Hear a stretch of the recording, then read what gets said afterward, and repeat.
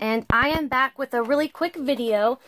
My dad actually sent me a really thoughtful package of some like art journaling, drawing, and sketching supplies, as well as an update on his comic. So I just want to show you the things he sent me. My video, I have a really long video that my fiance, spliced two together for me, but for some reason it like repeated the first one at the end again, so it looks like an hour and 40-minute video. So I'm trying to trim that in the YouTube editor, and yes, so I don't know if that will be up first or this one. So, my dad, I read this ahead of time to make sure it wasn't like anything private, but here's just a sweet letter he sent me with in the package. Excuse me. So, my dad has always been into drawing, sketching, and he initially went to school for building architecture, but got his degree in landscape architecture because he really liked horticulture. But I want to show you this really quick. Oops. Oh man, sorry. This is the Bobcat from his comic. So my dad wrote it, and then the artist, my dad did like kind of, not simple sketches, but sketches of kind of how he wanted it to be, and then Jim Mesling did all the art, kind of, took the reins, and he did work on, he's done stuff with Rick and Morty, The Walking Dead, a couple Marvel things, but did artwork for them. So this is my dad's comic book is what he wrote, but these are some of the cards from the comic. So, and it is set, it's pretty much about a lot of Cherokee and Native American mythology is kind of woven in to the story, and there's a lot of like steampunk elements and things like that, and it's set in Oklahoma Territory, I think in the very early like 1900s, like 1900 to 1910, but it's called the Bobcat. If you're interested in looking it up, go ahead. My dad's, I guess I've said my name before, it doesn't matter. My dad's name is James Hostler, so most of you know my last name from before. So anyway, that is what he's been doing this for about 2 or 3 years, and he actually got signed with a big publisher. I can't even think of the name, but anyway, so yes, the third comic has already come out, and I think the fourth one. But anyway, just wanted to show you that. And then I had asked him where he got circle templates, because I was looking online for just these types of circle templates, and I know there's probably, I just couldn't find any just plain circle stencils, templates, anything like that. And my dad was like, oh, you like drawing templates? And I was like, yeah, that's what I wanted for my art journaling, because I also want to do some drawing, and circles are one thing I just can't do, especially with my hands being shaky like they are. So he was like, well, do you have a triangle A&E there? Circle A&E, triangle A&E, triangle, I think that's what it's called. And I was like, no, never heard of that. And so that's where he gets all of his design materials in Oklahoma City.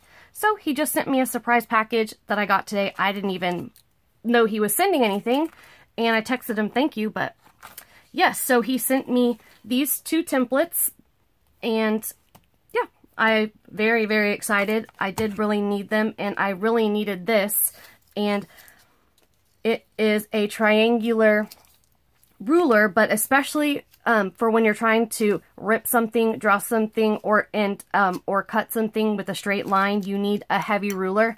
And I did have one that had a ridge in the center you could hold on, but it split. So essentially when you push down on it, it would just move. And I couldn't use it for its intended purpose. So anyway, this one looks like it goes to 18 inches. It's really heavy. It's a heavyweight architecture ruler. So, very excited. Okay, Fairgate Rule Company. Architect. So he sent that. And I'll go through kind of by size. He sent these 3 things. These are triangle templates with different angle degrees.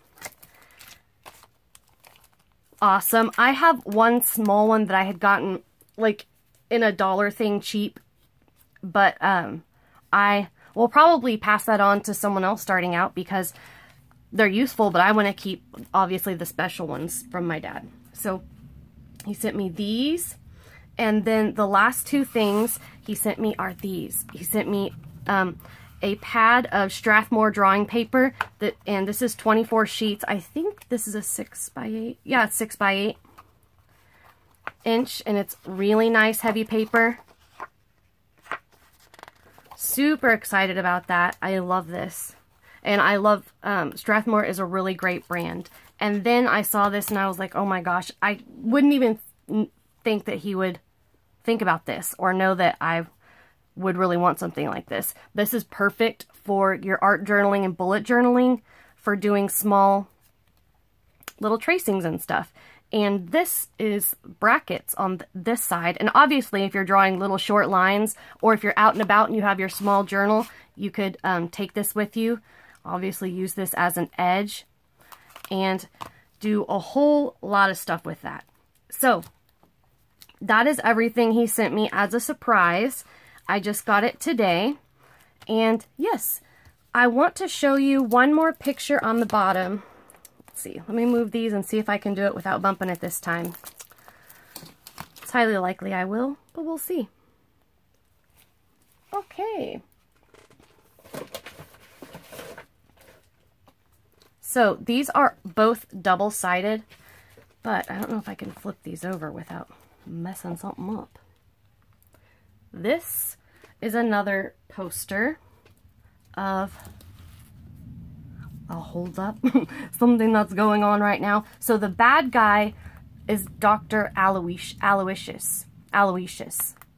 And I remember that because my fiance's sister, her married name is Aloisi, which is so random, but anyway, that they're similar.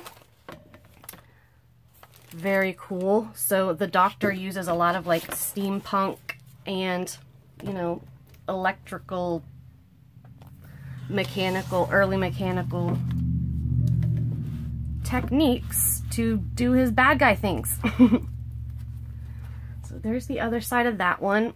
And this is Elijah Venables. I think he is kind of the good bad guy that kind of helps out, but he used to be, I can't remember, but it's very cool. So those are all of the posters, unless there's more. Nope, there was 2 facing outward in each one of these, and I really like them. This is obviously the main character. He's a man, obviously, and yeah, it's a bobcat. So if you guys are interested in that, check it out. I think it's really cool that he did something like this, and he's been really pretty successful at it. I went with him to Comic-Con this year. He had a booth at Comic-Con here in Tulsa. So yeah, he's gone all over the country and done stuff. So yes, let me know if, you know, if you like this, and, you know, next time I think I have some more of the cards and a couple of other different posters that I could show you, if that's something you're interested. And let me know if you have other ideas on what you like to use, you know, templates and things like that for. So thank you all so much for watching, and I'll talk to you all soon. Thanks. Bye.